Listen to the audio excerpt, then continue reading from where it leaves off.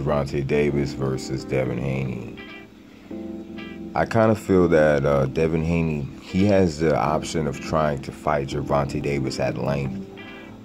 He could try to keep Gervonta Davis at the end of his jab and use his movement, a lateral movement, to try and outpoint Davis to a victory.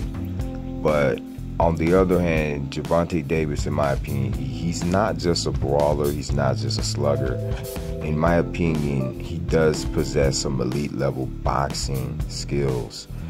He shows a wide variety of different punches, and he shows IQ to be able to throw those punches at the most opportune time. I feel that Devin Haney, he's gonna get better. I think every fight he's getting better, but I do feel that he's shown a more susceptibility towards taking damage or towards taking punishment because of the shots that I seen landed on Gervonta Davis. They didn't really seem to hurt him that much. If his opponent landed a shot on him, it kind of made him, more resolute to beat his opponent down worse.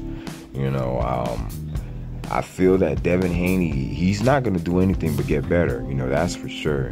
Especially because he's been, seems like he's been getting a lot of pointers from Floyd, which does seem like the underlying factor in this Twitter war that they've kind of been engaging in. I would want them to fight each other after all this Twitter talk. All these Twitter things have been going on for quite long enough. It's time to get back to real fights. I think it's safe enough, but I guess other people know better than I do.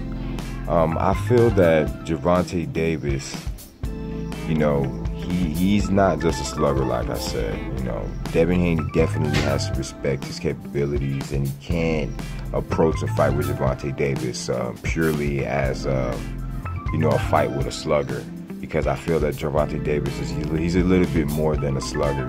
You're gonna face an opponent that has some capabilities that it might surprise you in there.